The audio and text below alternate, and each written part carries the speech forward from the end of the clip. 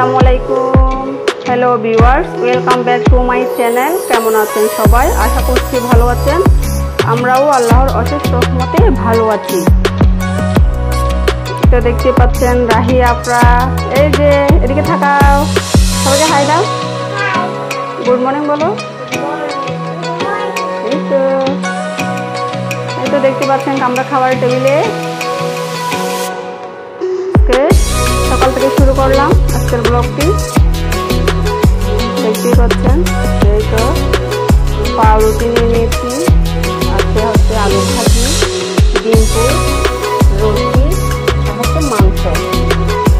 আজকে রুটি বানিয়েছি, পরোটা বানাইনি। আজকে ভাবলাম একটু রুটি করি। এই তো আর সাথে আছে জেলি, চা তো অবশ্যই থাকবে। এই তো দেখতে পাচ্ছেন চা।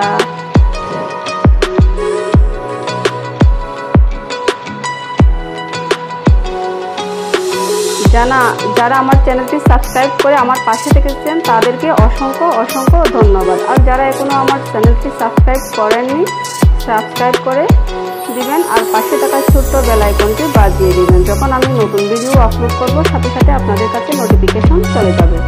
এই তো আমরা এখন ব্রেকফাস্ট করব, দেখতে পাচ্ছেন। তাহলে আমরা স্টার্ট করে দিই, আপনারা আমাদের সঙ্গেই থাকুন।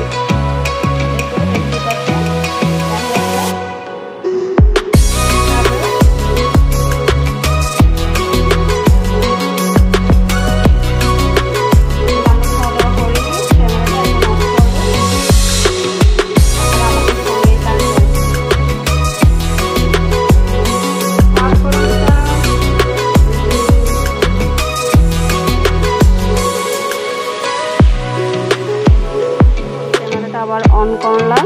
আমি খাওয়া দাওয়া শেষে সকালের নাস্তা করে আমি একটু শপিংয়ে গিয়েছিলাম, কিছু টুকিটাকি জিনিস কিনেছি, সেটাই আপনাদের সাথে একটু শেয়ার করলাম।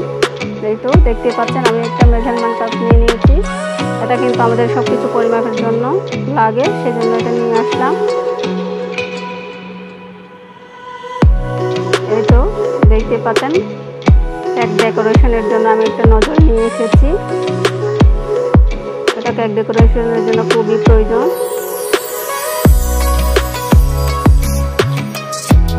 দেখতে পাচ্ছেন একটা বড় চালনি নিয়ে আসলাম। এটা কিন্তু আমাদের আটা ময়দা বলেন যে কোনো কিছু চালার জন্য লাগে, সেজন্য এটা নিয়ে আসলাম। এটা আমার খুবই দরকার ছিল। দেখতেই পাচ্ছেন আমি 3টা চামচ নিয়ে এসেছি। এগুলো স্টিলের, খুবই সুন্দর। দেখতে পাচ্ছেন খুবই সুন্দর।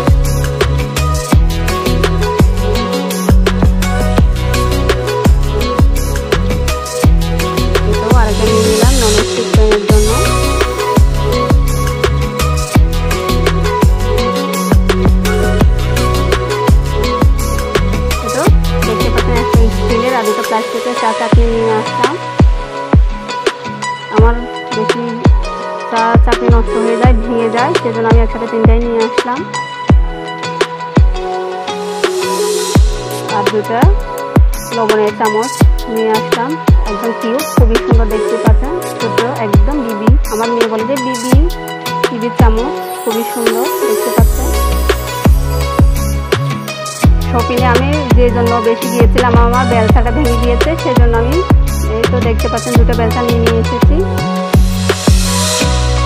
দেখতে পাচ্ছেন আমি 2টা নিয়ে আসলাম। এই তো দেখতে পাচ্ছেন একটা পঞ্চি নিয়ে এসেছি, একদম বড়, 200 গ্রাম, একদম বড়।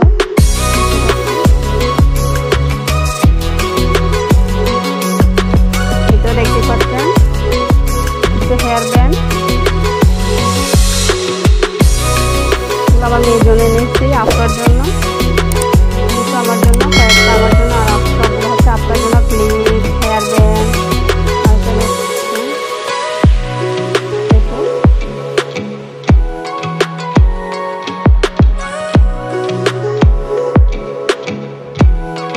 কেমন হয়েছে জানাবেন হেয়ার ব্যান্ডগুলো।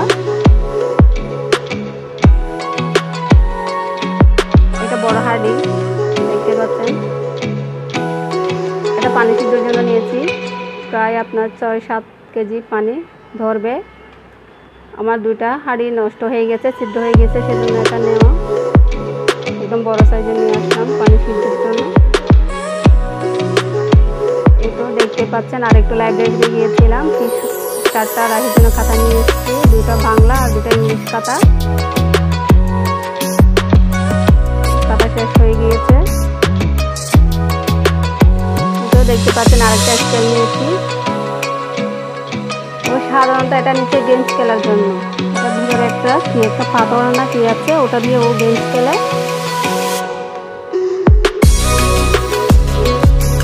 প্লিজ কেমন হয়েছে জানাবেন আজকের শপিং। এই পর্যন্ত ক্যামেরাটা এখন অফ করবো। ক্যামেরাটা আবার অন করেছি।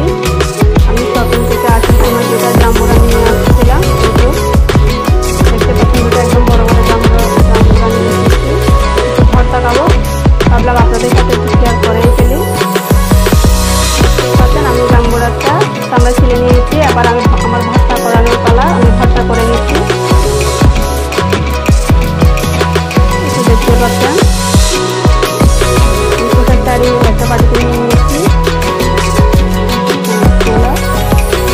আমি ভর্তা কীভাবে বানাবো সেটাই আপনাদের সাথে শেয়ার করবো। তো পেঁয়াজ কুচি দিয়ে দিলাম,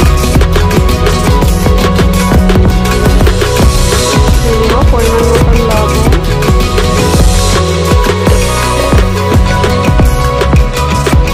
একটা কাঁচামরিচ করে নিয়েছি,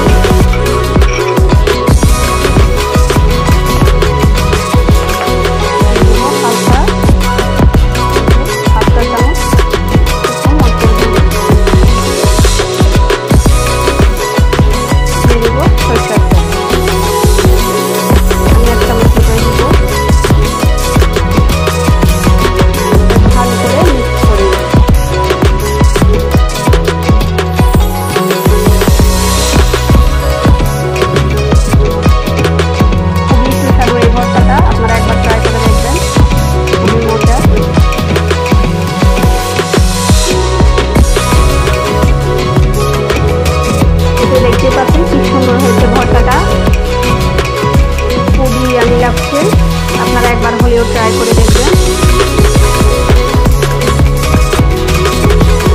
এবার আমরা খাবো।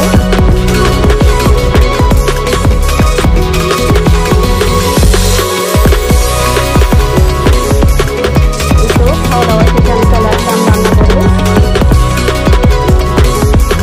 দেখতে পাচ্ছেন এখানে আমি স্যালাড দিচ্ছি, পেঁয়াজ কুচি, চিংড়ি, লবণ, মরিচ, হলুদ, ধনিয়া, জিরা পাউডার, আর লাগবে আমার রসুন তেল।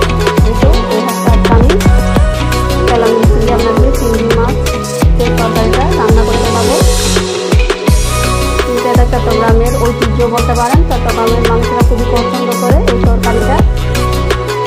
চলুন রান্নায় চলে যাই। এটা চুলে একটা ফ্রাই প্যান বসিয়ে দিয়েছি, আবার দিয়ে দিব তেল, পরিমাণ মতো দিয়ে দিব।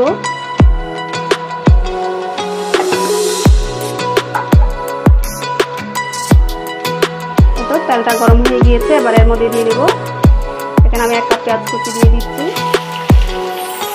পেঁয়াজটা আমি ভেজে নেব।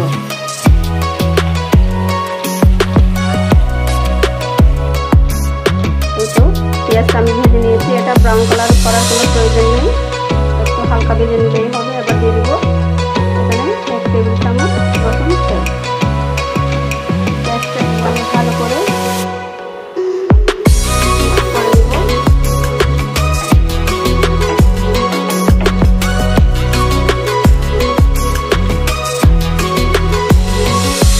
এই তো বাটা বাটা হয়ে গেছে। এবার এর মতো আমি মশলাগুলো এখানে আছে, মরিচ, হলুদ, ধনিয়া আর জিরা পাউডার দিয়ে দিলাম। দিয়ে দিব স্বাদ মতো লবণ। এগুলো দিয়ে আমি ভালো করে কষিয়ে নেব। মশলাটা পুড়ে না যাওয়ার জন্য আমি দিয়ে দিব 2 টেবিল চামচ পানি।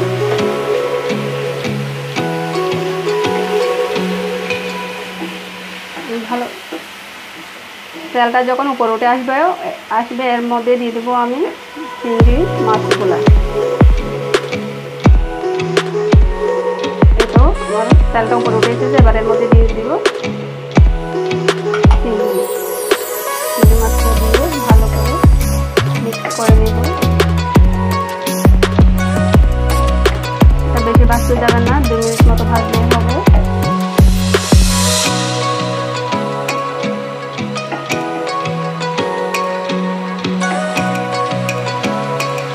দেখতে পাচ্ছেন খুব সুন্দর হয়েছে।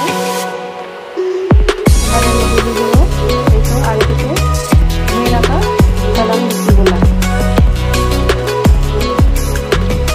এই তরকারিটা কিন্তু খুবই টেস্ট, আপনারা একবার হলেও ট্রাই করে দেখবেন, খুবই সুস্বাদু। ভালো করে মিক্স করে নিন।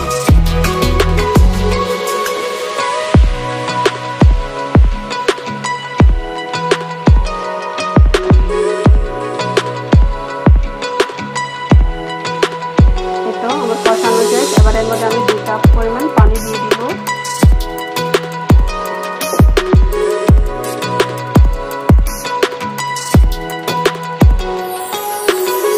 এই পানিতে আমার রান্নাটা হয়ে যাবে।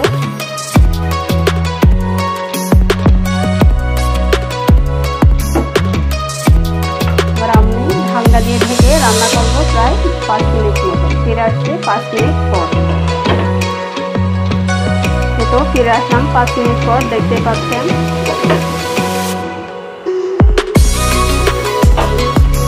এর মধ্যে আমি দিয়ে দিব 5-6টা কাঁচামরিচ।